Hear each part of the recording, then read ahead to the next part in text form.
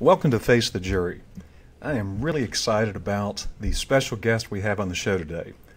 I can say without reservation that our guest today has had more impact on my trial practice than any other person on this planet, by a long shot. Our guest today wrote the book on essential trial skills for plaintiffs' lawyers called Ball on Damages. I think it's called Ball on Damages 3 now. He later co-produced the litigation strategy and approach dubbed the Reptile Revolution that still terrifies defense lawyers as we see motions in limine trying to exclude it every time we have a trial. But at the core of his work is helping lawyers help their clients, and I'm very pleased today to welcome David Ball to the podcast. Welcome, David. Well, thank you for having me, and how are you? I'm doing great. It is such an honor to talk with you. And I remember a lawyer friend of mine telling me, or introducing somebody and saying, well, he doesn't need any introduction. He needs no introduction. Well, I'm going to give you a little bit of an introduction, a little more of an introduction, because every lawyer listening to this podcast will know who you are. But we're more public-facing and invite the general public to listen to try and understand medical malpractice and protect their families from the risk of medical malpractice. I want to go a little bit deeper and talk about you at the risk of embarrassing you. But I've done my research, and I know a lot about your background, actually, how you were an early engineer, early pre-med. We have that in common. We both got stymied in biology lab, which I could not stand the lab work. And I liked the work, I just didn't like the smell. The smell, I still remember the chemical reaction in organic chemistry that told me I should not be doing lab work as I'm blowing things up. The chemical reaction in the lab table in front of you and in your stomach. And exactly. Both of them. But your journey is interesting because you gravitated towards theater. And really made an impact in theater, and then later in life, I should say, you made an impact, and you made an impact on so many future performers and theater people. And then later in life, you got involved in trial practice. And share with us your journey. The best way to ask it is tell us your story. It's fascinating. Well, it's sort of a story of a person who was very good at telling other people how to do things that he couldn't do very well. I'm a terrible actor, for example, but I trained and did a good job of it. I trained actors for years. I had been doing theater for many, many years. I got to my late 40s, I guess, and I'd had a really lucky career. I mean, I was teaching at probably, if not the best, one of the two best training conservatories in the country. The students were going out and all becoming people who were either known or at least working all the time in the field. Pretty much doing what I really wanted to do there, but I got burnt out, I guess. I just never wanted. I was directing 2, 3, 4 shows every year, and I finally woke up one morning and I said, if one more actor walks in front of me and acts, I'm going to shoot him. I just got tired of it. I really got tired of it. And didn't want to do that anymore. So since I'd had a science background early on and background in weird little things like small group decision making and stuff, just a smattering of things. Mm-hmm. A lot in science and technology, spent in engineering school. I wasn't where a lot of theater folks are when they get to that same point of just being tired of it. There were a lot of other options. Excuse me, but I wasn't looking for an option. I didn't really need a job at the time. So I went off to the woods to write the great American novel, which I did. It's sitting in my desk drawer right there if anybody ever. And I realized one of the reasons I'd been in theater is because theater provides not just your artistic and income work, but it's also your family. It's practically your religion. It's your community, and it's a populous community. There's a lot of people around that you're working with all the time. And here I am off in the woods pretending to be Ralph Waldo Emerson or something, or Thoreau, or one of those people very happily working away alone. And I just I needed to be around people. So you can't hang around the supermarket but for so long. So I just started hanging around courthouses, which I'd always been vaguely interested in. And I would write much of the night, and then in the morning I'd go down to the Durham County in North Carolina courthouse to watch a trial. And my first reaction was, it is astonishing how boring this stuff is. You walk into a courtroom, this is still true, unfortunately, today with an awful lot of lawyers. And I'm afraid the number is increasing, and I'll explain that in a little while if you want. Mm-hmm. Excuse me, allergies. I thought, how can a thing that's built on the same structure as theater and movies be so amazingly boring? You walk into a courtroom, if there's a jury there, and you look at the jury, and you have to watch them for a while to figure out if they're alive, because they're sitting there looking not just asleep, but dead, or wishing they were. And yet, it's a trial, and at the heart of a trial is conflict, which is the heart of every play. And in fact, as I'm doing my research back then, the origin of plays comes from the same human beings, the same individuals, who developed the first trials. They were the same individuals, not the same nationality, the same era, the same individual people, often in the same buildings, or same sort of buildings. How did this happen? So I just out of curiosity started watching it, and my main interest at first was, how the heck can you just get jurors to listen to you? Mm-hmm. Which was not that hard a problem. So I wrote a little article about it somewhere, and somebody called me and said, hey, can you come help out on this next trial? And I said, no. I didn't know one thing about it other than watching a year or two of trials, because I'd watched for a long time while I was writing that great American novel that's in that drawer.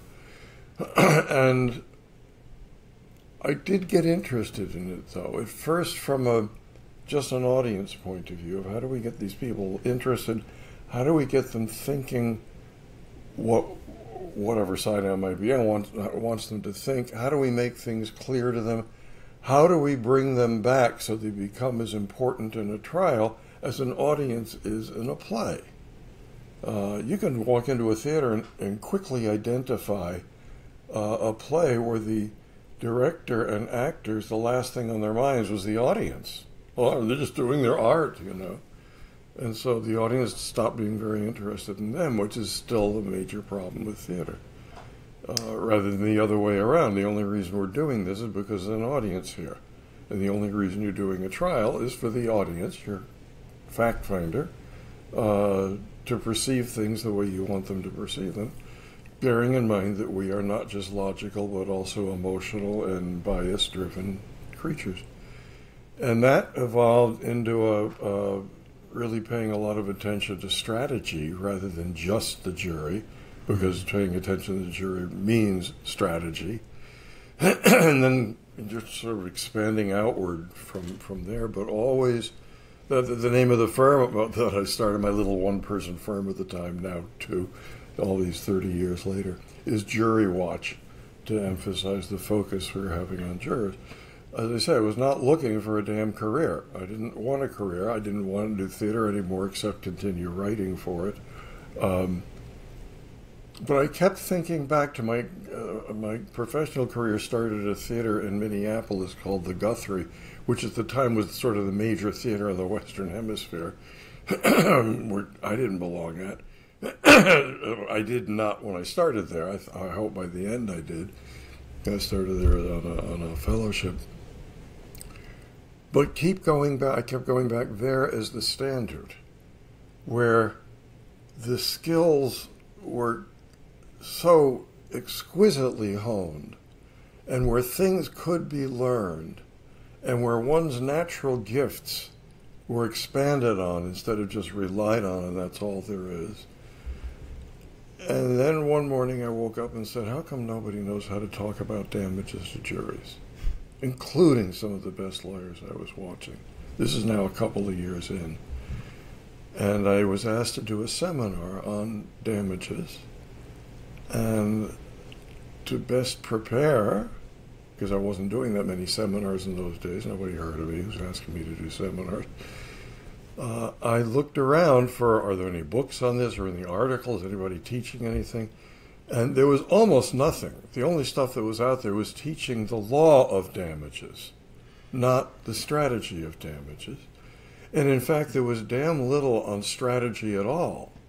There was jury work from the National Jury Project, and there was Eric Oliver, one of the early geniuses in the field, but very little, and publishers paying very little attention to getting the work of those people out there. And most of the stuff that was out there was about the law or procedure or, you know, necessary stuff like that, but there was not much on strategy. And I thought, this is after I'd written the book on theater tips and strategies for jury trials, I'm going to fill a niche that nobody's done. And I said, let's write a book. I'm going to write me. That's your dog, not my dog. Not my dog. Who let the dogs out? Let's make that editable. Although I kind of like the dog. I like the dog too. A good dog. Absolutely. I'll have him as a guest. Sound like a pretty. No worries. Okay. No worries. No worries. Keep it in.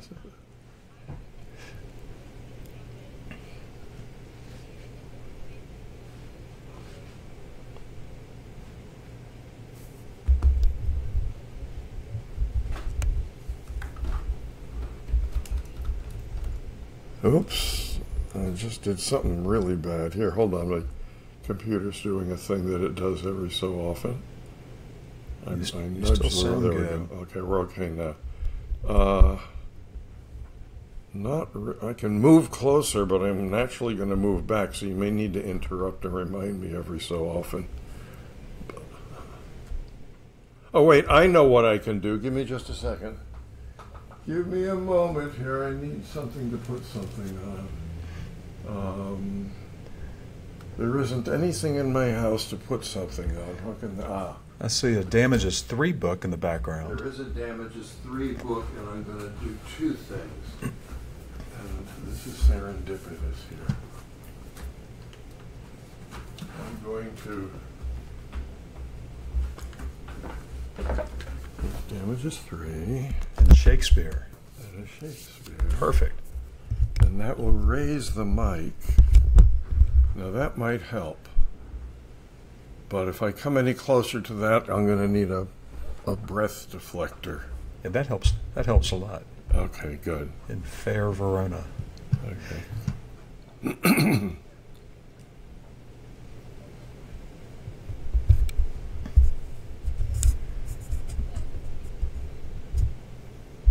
Leave you space, sure.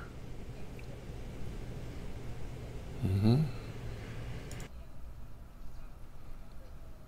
Okay. Okay. Yeah, sorry about that, but allergies are forever with us.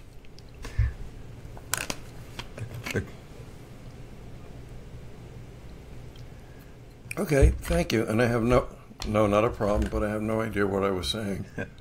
Well, in broad strokes, you were talking about your journey as a jury. I don't know if it's fair to say a jury consultant, litigation consultant, and you were talking about you're 2 or 3 years in. You found that you developed this niche in damages, and the question I wanted to ask you before you move on, David, is why damages? I mean, you could have focused strategy on liability. You could have focused it on causation. Why damages? Well, first, there was a lot of, there was, insofar as strategy stuff was being taught, it was about liability. Mm-hmm. Causation was kind of neglected, mm-hmm. as it still is, although I think we're in a lot better shape with people out there advising, and a lot of us have written about causation by now. But I was watching lawyers put on pretty damn good cases, and then because people would be uncomfortable asking for money. And so, ladies and gentlemen, we're going to have to come out of money, kind of thing. And just no idea of the understandable discomfort with putting out an ask, and how do you deal with that? How do you make the jury comfortable with it, A? And B, how do you make the intangible tangible? The pain and suffering. The pain and suffering, the other stuff that goes in that category. How do you show that money will do some good, which on the long wending path eventually takes you to deterrence, which after all is half the purpose of tort law, if not more, because that's why we have trials. So it was just an area of many that I thought people could be much better at. It is so easy to sit back and tell people how to do things better. And I think what I've loved about this business is, same as in theater, it is so easy to tell people a bit better ways to act, better ways to do a character. I find it difficult, if not impossible, to get up and do the damn things. I'm not good at that. I would have been in jail by now if I'd been a trial lawyer, because, for example, first of all, I can't keep track of 2 or 3 things at the same time, as you need to do often in trial. And second, I have no social control.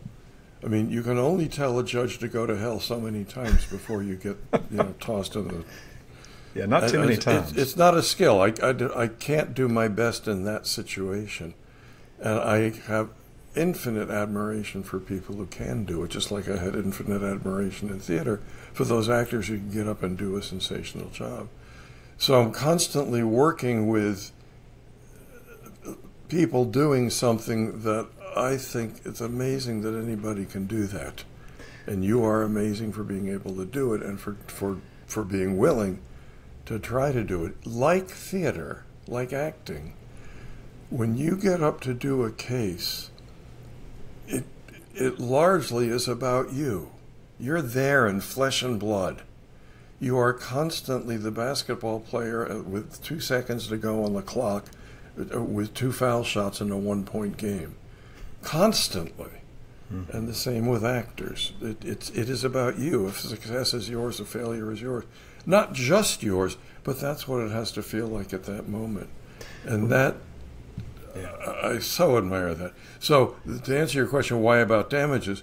If I could help people do that, everything else would flow. And in fact, if you look at even the first damages edition, an awful lot of it did get into liability, because so much of the liability case determines damages. Well, a couple of points I want to discuss with you, because I don't know if it'll be as self-evident to a lot of our listeners, the connection between theater and trial work. I mean, you think of lawyers and you think of people buttoned up in suits, and you think of evidence and proof and a lot of technical competence, maybe, or hopefully. And this was new to me when your book came out, because I remember this. You probably don't remember. I'd be surprised if you did, because you've given so many seminars and met so many people. But the first time I met you, you were kind of on the road with the wonderful Josh Carton, and there was a third person whose name escapes me. You would remember her as a woman, actor who was sort of on tour with y'all. But y'all were doing seminars. And I went to one of your seminars, and that probably was Mary Ryan, who's a trial consultant, and well, I'm not sure she'd been. I feel like it was a name like Amanpour or Artemis Malakpour is my partner and has been for 20 years, but she was never an actress. Well, this was she was a law student too, because she's a lawyer actually. Well, this is a lovely woman, but y'all came and spent 2 days sort of introducing the trial lawyer group that I was involved with here in Atlanta to theater. But talk to us about, and my initial, and I was a theater guy coming along in high school. I've always loved the theater and performance, but it wasn't readily evident to me the connection and the importance of understanding basic theater skills, movement, voice, all the things that go into production, props, costume, color, the role of color, the role of all the supporting cast. So talk to us about that connection between theater and understanding the principles of theater in being an effective trial advocate in a courtroom. Sure. You've got to be careful here, because theater means doing things that are fake. Well, so is trial an artifice. You're reproducing in trial something real. It's not real anymore by the time you get to trial. The suffering of your client might be. Other than that, not much is real that relates to the event itself. So you are reproducing something, which is all that theater is. There are a lot of methods in theater that help you get at the truth of what you're trying to communicate. There's a lot that is about the artifice, and that's not the part we get into. But how is it that we can turn Hamlet or Rocky III into a real human being that people can react to in real ways? How can we take the very complex behavior of a character on the stage or on the screen and make it clear enough so that you can understand lots and lots and lots of things about that character over just a couple of hour period? How do we do those things? How do we get a jury, simple things like how do we get them to look here instead of there? And the nonsense that's taught about where to stand during cross-examination, which is blather. I mean, it makes no sense at all to any theater person. There are other more solid principles on how I can get the audience to look from me to you than going and standing behind the jury so they look at that person. Well, some of them are going to be looking around behind themselves to see what the hell you're doing behind them or over to the side. It's a little creepy, but that's what they teach in law school. Stand creepy. At the end of the jury box and force the witness to. Yes. Now the motive may be right. You want their attention on that person, but there's better ways. It's that sort of thing. Right. It's how do you take the information that you're trying to convey and do that in a way that the jurors hear what you want them to get. It's, as Eric Oliver points out, even in a book title, it's not what you say, it's how you say it. Well, expand that. It's not what you do in trial, it's how you do it. Mm-hmm. That's 90% of the load between you and your case and each juror. And it's slightly different for each juror because every juror is at least a slightly different human being. Well, we have the exact same problems in theater that you have in trial on every level. We know in the theater that the quickest way to make a person look suspicious is what I'm doing right now. Mm-hmm. The way that at the time, almost every lawyer sat at counsel table listening. So whenever the jury looked in your direction, as they do frequently while you're listening to see how you're reacting. And for our listeners who cannot see you, you've got your hand across your face and yes, hands under your chin. Or somebody on a direct exam and you have to do a cross in a little while, or your client on their cross says something, and you know you need to deal with it. So you pick up a pencil and you scribble it down and you underline it 3 times and you circle it to make sure you don't forget to deal with it. Well, the whole jury's now seen you panic. Right. It's an endless array of things like that because you're not thinking in terms of how the jurors are perceiving, not just what they're seeing, but again, how they're seeing it. Little things. The way so many male attorneys would beckon their paralegal, their female paralegal, to come over to them. What I call giving them the finger. Mm-hmm. That crook finger, for those who can't see me. Not the middle finger, the crook finger. Not the middle finger. Well, yes, but it's crooking your finger. That's a demeaning gesture. Yeah. And people on the jury who have had crummy bosses who do that kind of crap, they react to that sort of thing. So in one sense, all we're doing is providing sensitivity training for lawyers to get out of the the glass jar of their case and the law, and even the intellectual part of the strategy, and into things that are being human. This is the part that Joshua Carton is so very gifted about.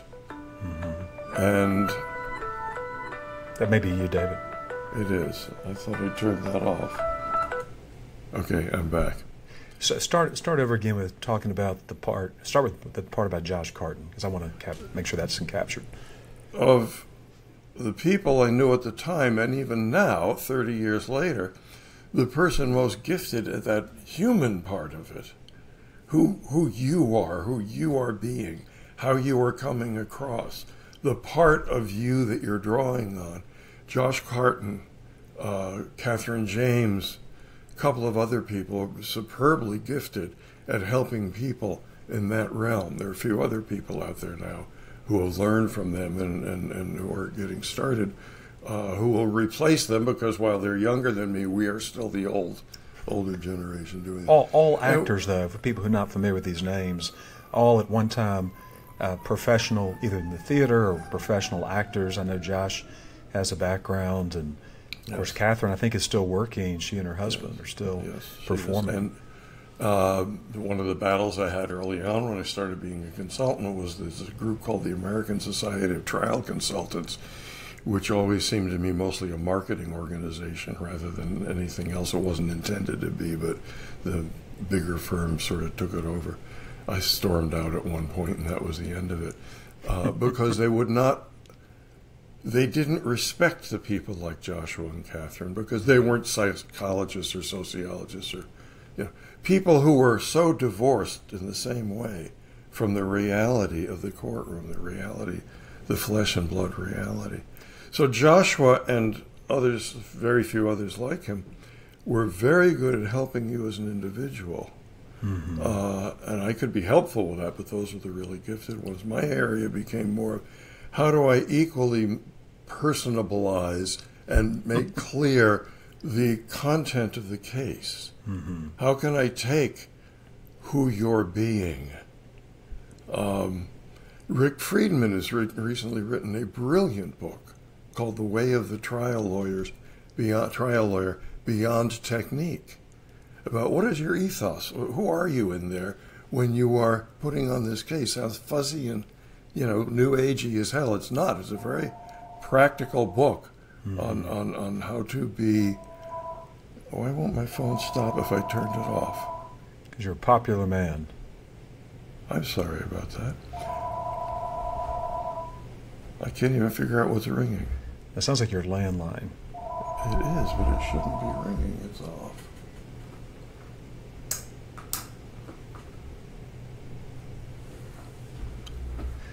You mentioned Rick Friedman and his. Yeah, let me go back to that, and that'll be a good point to pick up the edit.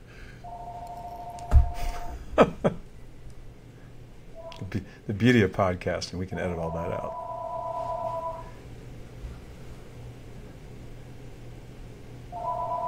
I don't know how to make all this stop. You may just undo the plug that goes into it. Yeah, I know that would help, but I have done that. That's why this is a mystery that it's ringing. Hold on just a second.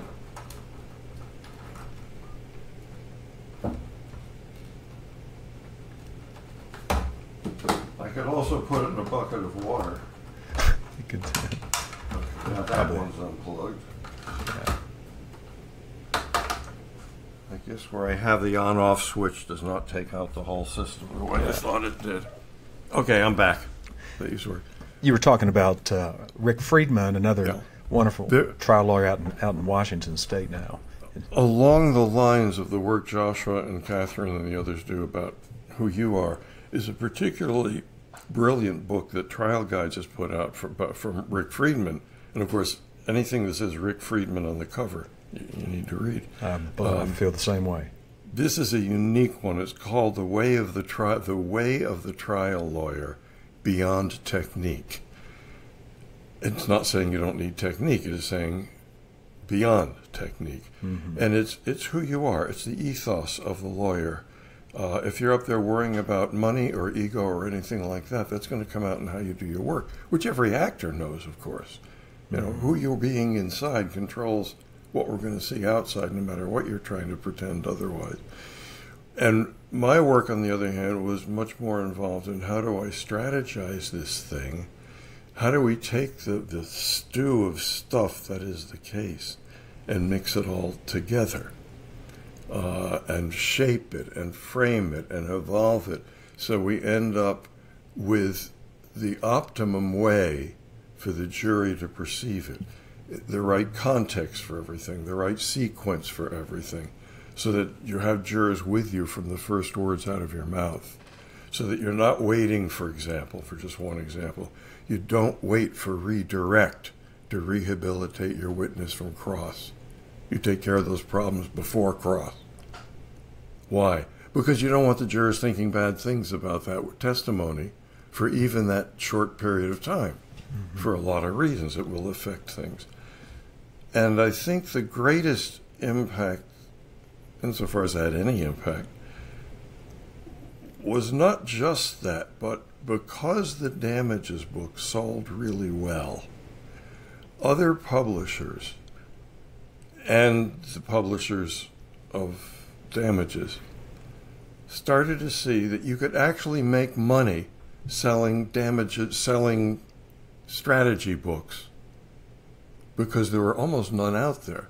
I was told when I sat down to write the theater tips book, don't write about strategy, nobody will publish it, which is sort of true. Now, because of the snowballing effect of all that, you look at the trial guide shelves, and to a lesser extent some of the other publishers, you look at those shelves and there's an amazing amount of stuff out there. The irony is we're in a generation where people are reading less, so they're ignoring this incredible storehouse of great information. There's even a trial consultant out there who's telling her people, her audience, don't read any books, which is... That does not resonate with me. I think reading is essential. Well, people don't read much anyway anymore. A lot of people do, but a lot of people don't. And so when a new book comes out, it's, one more book. And it's a bit frustrating to see that there's a younger generation of lawyers coming up who have this gift in front of them that you never had, that the older generation didn't have, and sopped up like a sponge. And you can just look at the rise in verdict amounts over the years. That's coming out of those books. It didn't just happen by itself. It's not the CLEs. The CLEs don't have that breadth of audience. Well, and if I could just make this point too, David, because you're not going to make it yourself, but your book on damages was foundational for so many trial lawyers, because they don't teach this in law school. They don't teach how to organize an opening statement. They don't teach the importance of language and resonance and the different ways to talk about damages. And I remember your first iteration of the book was, I'm not going to say it was slim, but it was to the point. We'll say to the point. But it was essential reading for every trial lawyer I know. Everybody getting ready for a trial had your book on the table as they're working through their examinations, cross exams, whatever it was. And then you came out with the more robust Damages 3, and then the next, I don't know if this is absolutely the correct sequence, but then at least in my mind, the next seismic event from you to the trial community was the revolution on Reptile, the Reptile Revolution. Actually, the two, Reptile and Damages 3, were simultaneous. They were at the same time. Okay. Well, there are two earthquakes then of essential reading. Well, and right now the only place to learn any Reptile stuff is Damages 3, because Reptile is no longer in print. Right. The book, I mean. But the echo of it and the effect of it is still very much evident. And just for our audience, and I'll give a little bit of a story. You'll remember this event very well, because it was a miserable weekend. But you were speaking in Keystone, Colorado, and it was a weekend event, and you were speaking on damages. And of course, I signed up with a close friend of mine, Render Freeman, and we went from sea level here in Atlanta to about 11,000 feet within 8 hours or 6 hours. And there's no air. There's no air. And Everybody was suffering. We all had altitude sickness, headaches. I mean, nobody was in a good mood because we were just miserable. And you soldiered through it. But I remember at the end of the seminar, you made the comment. You said something's coming. I've been, along with Don Keenan, we've been working on this project that we're going to introduce that will help push back on the forces of tort reform and efforts to reduce access to the courts and jury system and all those problems. And it had an impact. It hit hard and has been misconstrued and misquoted up and down, left and right. But the effect of it has been properly applied, has been to make lawyers better and help us focus on where we should be focusing on the high activation components of our case, as opposed to chasing every little rabbit. And it's had a tremendous effect, and it's scared the heck out of the defense. It's also actually has provided a lot of money for the defense, because there's all these people running around teaching how to defeat the reptile. None of them have come anywhere close to succeeding. Nobody's figured out how to do that yet, and they're not gonna. But there are a few people, including some good people. A lot of it's nonsense. There's a nonsensical book out there called Nuclear Verdicts or something like that, which is one of those books where I say to the defense lawyers, please do what it says in that book, because you're walking right into our jaws when you do what that person is telling you to do. And in fact, I know this isn't true, but my secret suspicion is that book was written by a very clever plaintiff's attorney trying to entrap the defense into doing that stuff. Sort of three-dimensional chess going on. Yes. So don't throw me in the briar patch if anybody still knows. Well, but the reptiles had we shorten it, we just say the reptile. Tell the audience what that means. I know we have a number of public folks who aren't lawyers who may be listening, so tell us what that means. It basically goes back to the initial purpose of tort law, which is to keep the place safe. By the place, I mean the community you live in, the society, the country that you live in safe. Originally, if somebody got injured, it was up to the king, if there was a king, to the crown to pay whatever it costs to feed that person in an institution someplace. And eventually the crown got fed up with that. So they started saying, well, okay, we're going to turn this over to the community so that the person who did the injury is now going to be in charge of is now going to be responsible for paying for the harm they do. And the purpose of that is going to be so that people stop being careless about how they treat each other, which is the source and still very much fundamental to the whole purpose of all tort law and everything that we all do. And so starting there, in other words, taking it right down to the basis of what the law is about, how do we get the jurors to see that we're trying to overcome tort reform with this thing, remember, where they'd been lied to for years by the insurance industries and the defense side and all the corporations, that the best thing for them to do for their own benefit is to turn away all these plaintiffs. It was an enormous poisoning of the jury pool. So all the reptile did was try to bring them back and say, let's go back to the purpose of this law. It is to keep you safe. If that trucking company is going to let its drivers do what this driver did, then when your kid goes to cross the street, he can get run down by a truck. Now, you can't say it quite that way in trial, but you can point out to the jurors why they need to be responsible for the harm they did is not just for the benefit of the people they harmed, but it's for the benefit of all society, because if you make them pay the proper amount, and I'm not talking about punitive damages yet, just the compensation, not extra money to compensate, just the true compensation, the full compensation, then the world will be safer, because people like that will be forced economically to be safer. And if you don't do that, then the world will get more dangerous, because Acme Trucking Company will now have less of a reason to train or supervise or hire carefully. And that's the heart of the reptile. That's really all it is. Mm-hmm. That with some good strategic sense applied to it.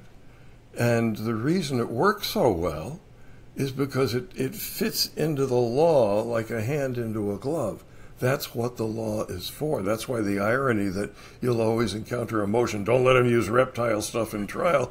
Well, that's why it's almost never a motion that passes. The defense almost never wins it unless the plaintiff's attorney has no idea how to fix it. And that advice is available on every listserv there is, practically. If not, contact us. We'll send you some stuff. But all it is it says this system that happens in that courtroom is for your benefit. You're not here just sacrificing your life to be a juror for 6 weeks or 6 days or 2 days, whatever it is. You are here because the world you live in. Now, you need to say this in ways that pass legal muster. You can't violate the golden rule, and we never do. People fall into it and shouldn't, but you don't need to.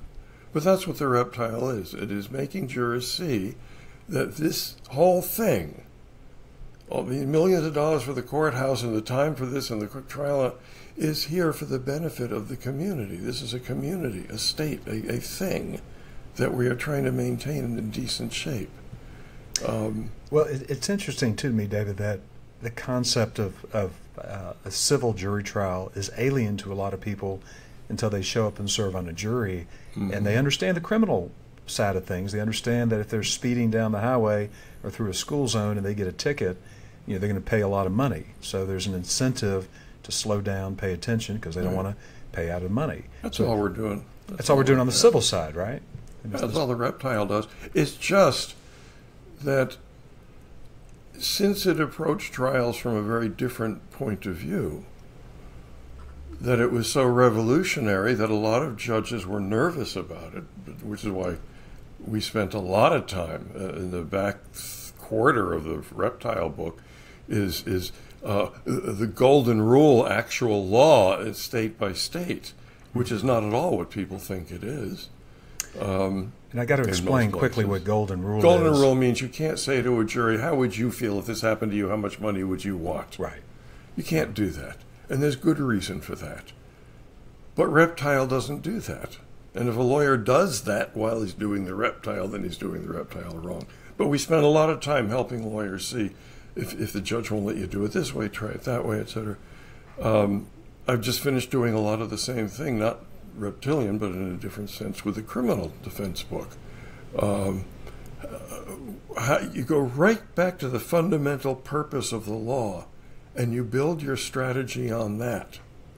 And then you frame it so that it fits procedure, it fits custom, it fits how you're allowed to do a case. Mm-hmm. And I think that's why this stuff works so incredibly well. I can't write from an experiential point of view. I don't do the trials. I sit at a lot of the trials. I see what happens, and yes, I can write experientially there, but I ain't on my feet doing it in front of a jury. It's not the same thing.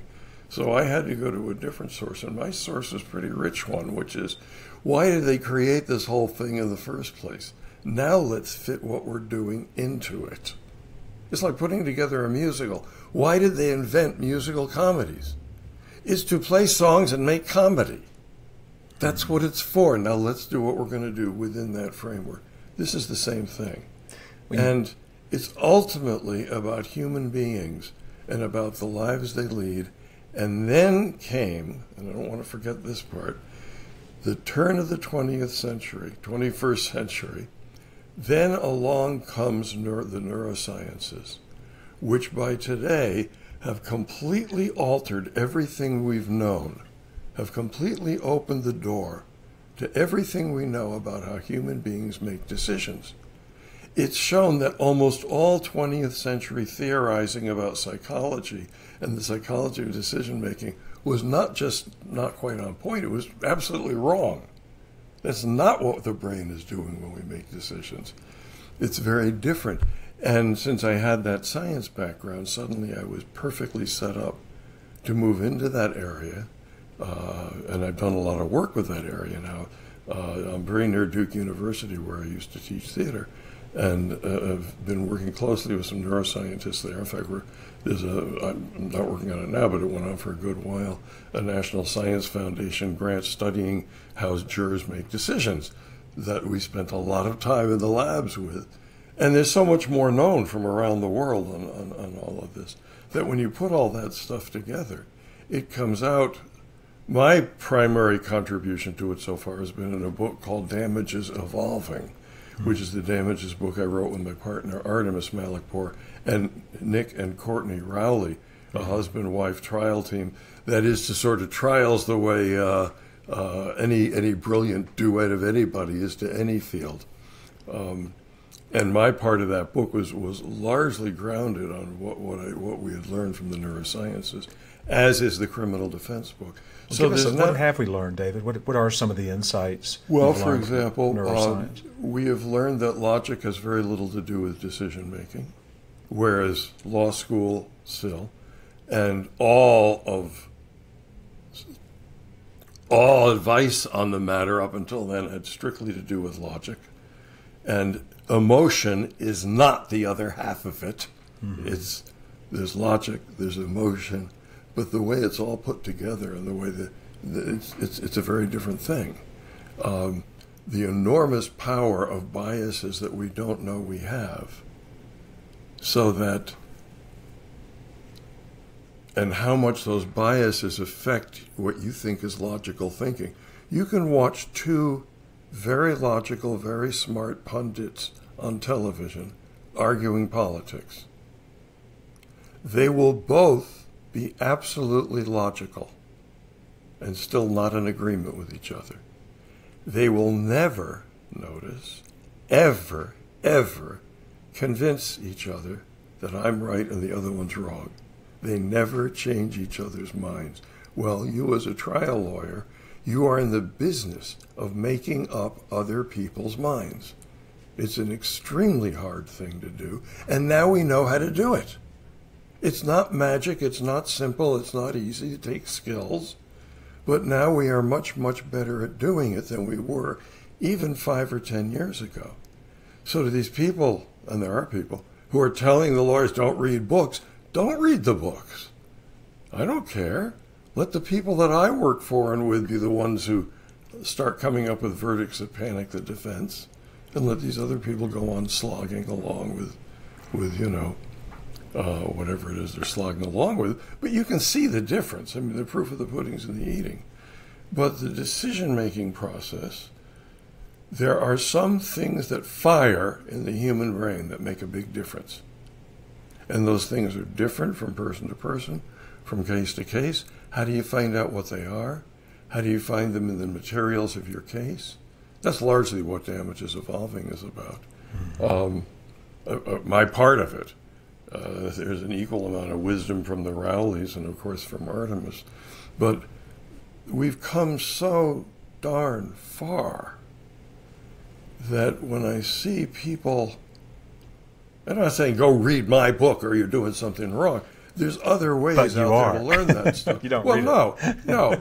Any trial lawyer who's not read Thinking Fast and Slow is not properly serving their clients. Yeah. Any trial lawyer who doesn't know about the book Incognito would be a better trial lawyer. Mm-hmm. The resources are sitting right there. You don't even have to leave the house. Download them on Kindle, get them in a half hour. Ask me, I'll give you my favorite reading list. Mm-hmm. The resources are there. So the patience that I used to have with people's varying levels of skill and natural gifts has slowly disappeared as these tools, you needn't be Jerry Spence to get Jerry Spence results now. Well, do you think that the rise of the screen and the TikTok and the Twitter/X and that instant sort of little bundles of data that we're used to getting on our phones or iPads and all those things, it seems to me at least that kind of is driving the impatience with the book. And I completely agree with you. We are in a renaissance of education and resources available that were not there when I was coming along 20, 25 years ago. But the advantage, I mean, I'll just preach for 2 seconds, the advantage I see of sitting down, I don't like Amazon books as much. I read on Amazon, but I like to have a physical book. In talking about trial books, is that it makes you slow down And while you're reading, you can't help but have little pings in your brain about this case or that case that reminds you of it, and you have a little pad there, and it can be very helpful to kind of mine nuggets and insights that you're just not going to get, at least as easily with a screen, and you're certainly not going to get unless you do something to access these resources. And of course, we haven't even talked about there's so many trials online now that you can actually watch real trials, which is another incredible advantage that wasn't really there a long time ago, or 20 years ago. Well, to the people who don't read, the people who don't practice what they're going to go out and practice, think of it as sports. You're not engaged in an intellectual process. You are engaged in a process of learning how to do something, not how to act like you're doing it, which is what some people are teaching, but how to do it, which means you need to know the concepts, which you won't get much of at seminars, except with some seminars are great. I do a ton of them. And you should go to all those you can. And we got so many great free ones now, much less some that you have to pay for. But the free ones in many cases are better than the ones you have to pay for. So there's that. There's this enormous amount of stuff in books. And books obviously contain a lot more than any seminar. What I tell people is, before you prepare for any trial, excuse me, before you prepare for any trial, sit down at your desk, close your door, tell people not to bother you for the day, and page through every one of your favorite books. There should be 5 or 6 or 7 of them. And notes from seminars. Just page through them, and you'll spot stuff. Oh, this is what I need for this case. I'd never noticed that before because I wasn't doing this case. Don't waste all that stuff. There's this enormous... Well, people who think they can rely on their natural gifts and some tricks, there may be some geniuses like that. I'm sure there have been. I can't name any of them. There's a phenomenon that happens.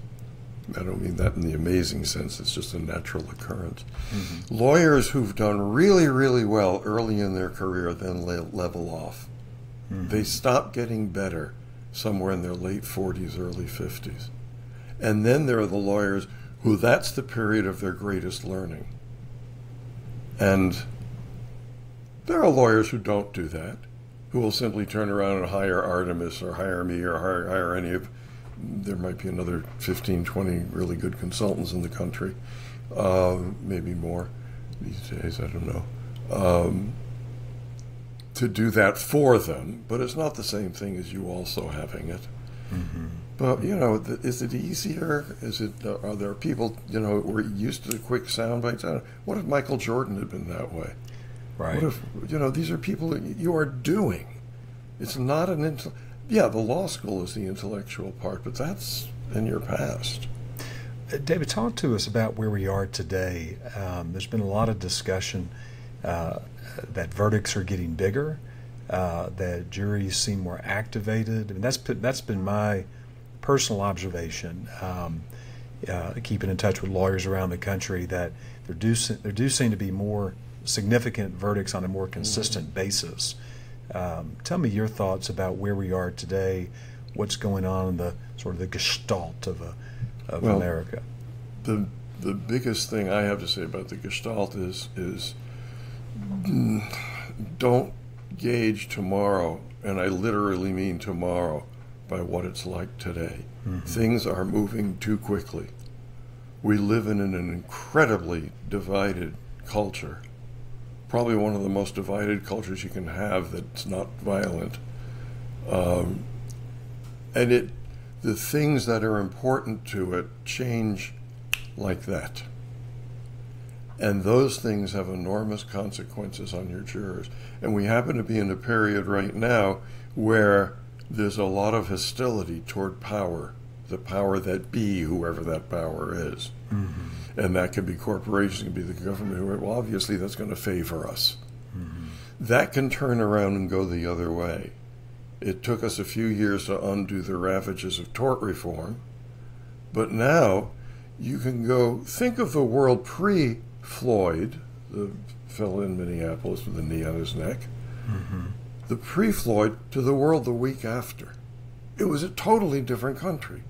Jurors had totally different things on their minds, and not just civil rights. It changes rapidly. And we're coming into it. That's why we called the book Damages Evolving. It's not just about how to do damages now. It's about how you adapt as time goes forward, what you look to. And here are some things that won't change as time goes on. Here are some things that will. So to me, where we are now is in a period of enormous flux. We are in a period where people feel simultaneously empowered and helpless. I know that doesn't mean anything if you think about it for a minute, but it's true. I don't have to put up with the crap anymore, they'll cry, while they're putting up with the crap. Well, if that's what's going on in their heads, that's a great power for us to harness if you know how, which is a large part of the work that I've been doing. How do you get there? There are some timeless things. There are characteristics a person can learn that brings them step by step closer to the kind of human being we say has charisma. Donald Trump, Adolf Hitler, Bill Clinton, Jesus Christ, these were people with a personal charisma. It can be for good or for evil, but it is a magnetism. Well, probably if I do another book, that's what it's going to be about how you will never have the charisma of the people who have maximum charisma, but you can have enough to make a huge difference in how you practice. That transcends the reptilian thing of protecting myself and my family. Transcends. So I don't care what period we're in, those things will work. So that's what I'm looking for. In other words, I'm saying we live in a configuration of enormous complexity, of huge division, where you can lose a case as a plaintiff's attorney just by asking about politics in voir dire because you set up battles among the jurors. And I will never agree with that damn juror who thinks X is a great man. I'll never, no way. I don't want to sit in the same room with him. And that's very live right now and about to get liver. How do you navigate those waters? So where are we? We're in a period of incredible flux. Anybody who describes where we are right now is ignoring the fact that by the time anybody's listening to what they've said, things can have changed mightily. So that's how I'm seeing it. And at age 81, that is a weird thing to say. Repeat that last one. What's weird? At my age of 81, one would have hoped I was in the Peace Corps. I should have had the world settled down by now. Everything should have been calm. And I totally failed because where was I in the Peace Corps? In Afghanistan. Great. How did that work out, David? You should have stayed until your work was done. I maintained that I kept the place safe for about 5-6 years. And then it all blew up. One person, what do you expect? Yeah, it's a no, seriously, though, it's a very scary world from a number of players. So there's nothing unusual that it's scary for lawyers. Yeah. So how do we take advantage of, it's like the energy development, how do we take advantage of all that chaotic energy in nature to turn it into something that'll run your television set? How do we take advantage of all the energy of that chaos of our society today and turn it into something that will help me make up that juror's mind the way I need that juror's mind made up to be? That's both how I see the world and how I see the job of the consultant right now. You said something that resonated. You mentioned discussing politics during jury selection, and by custom, it seems like that's a kind of the third rail. You just don't do it.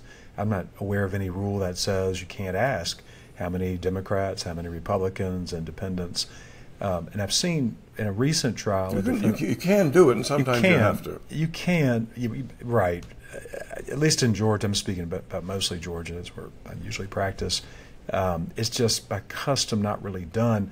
Now, what I'm seeing more of is defense lawyers asking kind of proxy questions. Where do you get your news from? It's kind of a proxy question. And what I noticed about the question, though, is it did set up tension in the room because you could see people didn't want to say that they listen to NPR or Fox News, or because they understand where the question's coming from. They don't trust the questioner. It's like, okay, what are you is this a Salem witch trial? I mean, what are you trying to smoke me out of my politics? And but also comment about that. Well, there's the oldest myth in the world is you can't do well in cases in that venue because it's very conservative. Well, we know that that's nonsense. Conservative jurors, if you do your case well, if you know where those people are coming from, they're actually better jurors than liberals tend to be. But you've got to know the values that have made those people conservative. The question about where you get your news from goes back to before I ever got involved in this business. It was there a long time ago. It started in the civil rights movement. And that's the reason it came in then. And it's an okay question, but that's also what questionnaires are for. You can learn things about jurors now online. You want to learn more about jurors in addition to what you do in live voir dire? Get some people to do some research online. There's some companies that'll do it for you, even at the last minute. Get your jury list at 9 o'clock. They'll have information for you by 10. You can learn a lot about jurors that way. Just make sure that you're doing the right thing with that information. Don't do the knee-jerk thing. That person's a conservative and they like Trump, get rid of them. That person's a liberal and they love so-and-so, keep them. Well, you just may have made the flip wrong decision. It's like any demographic conclusion. I mean, there are people who used to teach, there still are some, unfortunately. You want Jews in this kind of a case, you want Italians in that kind of case, Mexicans here, and they do all this. Well, who in the world disagrees with each other more than people within the same group? Yeah, that's a great point. And you mentioned something, too, that I thought was interesting, that the language of trial and the language to jurors is about values. And no matter where people are on the political spectrum, there are core values that just transcend politics. I mean, you better know what they are. And you better know what they are. People care about their children. People care about how elderly people are treated in a nursing home. They care about how doctors should treat their patients. And but what we've learned is it goes deeper than that. It does go deeper than that. It's in the Damages Evolving book, there's a list of things that I call flashpoints.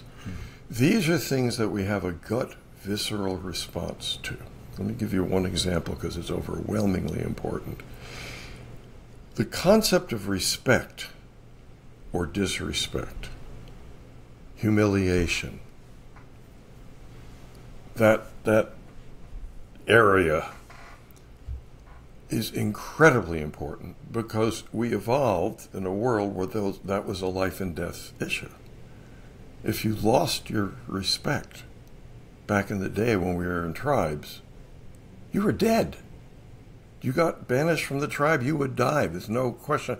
So it was a matter of life and death for people, for others to respect you. If they disrespected you, it was like now today holding a gun at somebody with their finger poised over the trigger. So we are evolved so that we have powerful, powerful visceral responses, not just to being disrespected ourselves, but to seeing someone for whom we have some regard being disrespected. We hate seeing other people disrespected who are strangers. It's just one example of these flashpoints. You'll stand in line to buy tickets to something, and there's a line next to you going to the other ticket window, and you'll see some jerk come along and cut in line, and you'll get mad at that jerk even though it's not your line, and even though all that jerk does is slow things down for maybe 20 seconds. But you want to kill the bastard. Well, that is a flashpoint. Now, how much of the injuries of your trial can you relate to that world of disrespect? Well, first, every act of negligence is an act of disrespect, and you can frame it that way. Injuries, people feel disrespect flows out of that. You're suddenly imprisoned in a hospital. Humiliating things are done to you, et cetera, et cetera. In other words, if you explore your case for just that one quality, you got something a lot more powerful than physical pain to drive your damages verdict with. Now you expand that by 10, 15, 20 things, not all of which are available in every case, but this is one of the things we learned from the neurosciences. Why? Because those things are attached to implicit biases that you don't even know you have that really light fires in you. The values are part of that, but only one small part of it. But the disrespecting somebody in the wrong quarters will get you killed. A late night bar, or as a prison inmate, or a bunch of other arenas. It's the basis of road rage. You know, you disrespect somebody on the highway, you'd better be very careful these days because the leashes are off. And because we hate it so much, when we see that that's what the defendant has done to your client, intentionally or not, it left them disrespected or feeling disrespected or humiliated or whatever.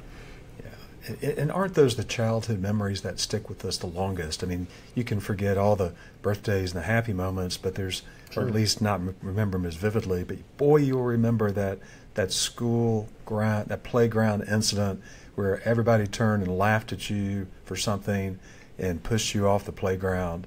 I mean, and I think part of the point you're making, which is so powerful, and I think Jerry Spence really emphasized this, is to elicit those stories from the jurors during jury selection, where they remember these memories and these experiences that help them relate to your client. So instead of just feeling bad that that this client was not treated respectfully, they remember the incidents in their lives where they experienced those same feelings.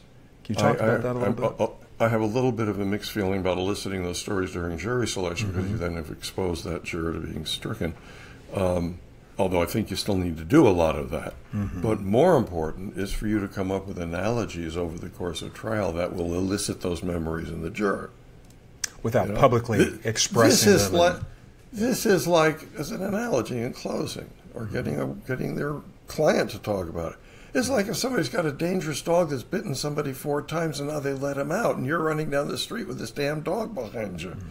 You get people thinking about everybody has those stories. So it's not really a matter of selection. Everyone in the world has those stories. And everybody's been humiliated, either by the in-group of kids at school or whatever it was. And if you think in those terms, everybody can relate on a very visceral level to your case. You just need to know what those channels are and how to get the jury there. And that's where the neurosciences have been so much help, because, for example, they've shown us how do the implicit biases work. Because those implicit biases are one root. How do these flashpoints work? What are they? And once you know some, you'll realize others on your own. The riches are there. I don't mean the riches of your verdict, but the riches of ways to get to your client. And some of it is just very simple, a matter of how the brain works. Don't do the hard part of your liability case first. Do the part that's easiest to prove. Because once the jurors think you're right about that, they'll be more easily able to think you're right about the rest of it. Don't flip that. Don't do your warts in the case before you show us what they did wrong. Those things are, in one sense, common sense, but if you go watch how many lawyers do their cases, it's not common sense at all. Because they come up with all sorts of things that are hurting their case as they start. Well, David, we have been going a while. Before we finish up, I want to hear kind of what's next for you. You've been in the trenches for a number of decades. You mentioned you're in your 8th decade of being with us. What's next? What comes next? Well, the criminal defense book I just wrote took an enormous amount of time and energy because criminal stuff, I do a lot of criminal stuff, but it's so much more intricate when it comes to law in terms of constitutional rights and variance among states.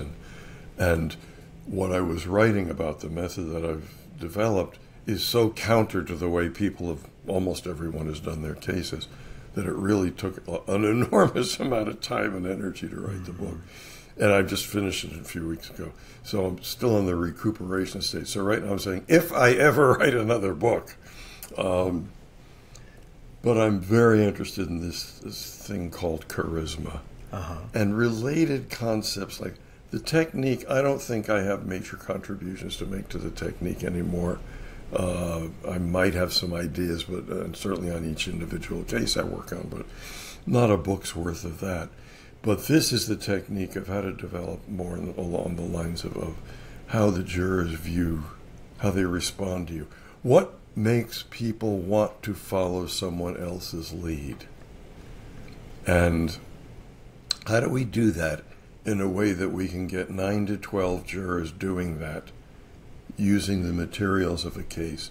What do you have to do? And we touch on that a little bit in Reptile, but I'd like to expand that. I'm very interested in the work in my criminal work, because as bad as tort reform was around the turn of the century, the criminal justice system is 100 times worse when it comes to the way individual citizens are treated, especially minority and disadvantaged and poor are treated by the system. It's the system in the abstract is a beautiful thing. The system in practice is probably the most corrupt thing in America. I shouldn't say that. There are many corrupt things in America, but it's desperately corrupt. I mean, why do we have all these people in prison? It's not because we have a whole bunch of bad people. It really is not. So those are fairly high-level passion things for me. I continue to work on cases. My partner Artemis does almost all of our cases now, and I'll come in, on a very complex case, or if it's something I'm really interested in or something like that. But Artemis has the gift of not needing me, has not for quite some time. She would say she's learned a lot from you, and I think she has. I think she has, but now we're at the point where I'm learning a lot from her. Well, I'll just say real quickly about Artemis. She contributed to a recent verdict that my close friend Laura Shamp and I achieved, and spent 3 days in focus groups with Artemis, and she gave us a number of great insights and gave us confidence that we were on the right track on some very important decisions we had to make. And I just can't say enough good things about her. She's wonderful. I can see why she's She was a major find that turned out better than I. My rule is, if you're going to work with anybody, they have to be better than you and smarter than you. I follow that rule too. That's a great rule. You have to, or why have another person? Just take less work. It's the same thing.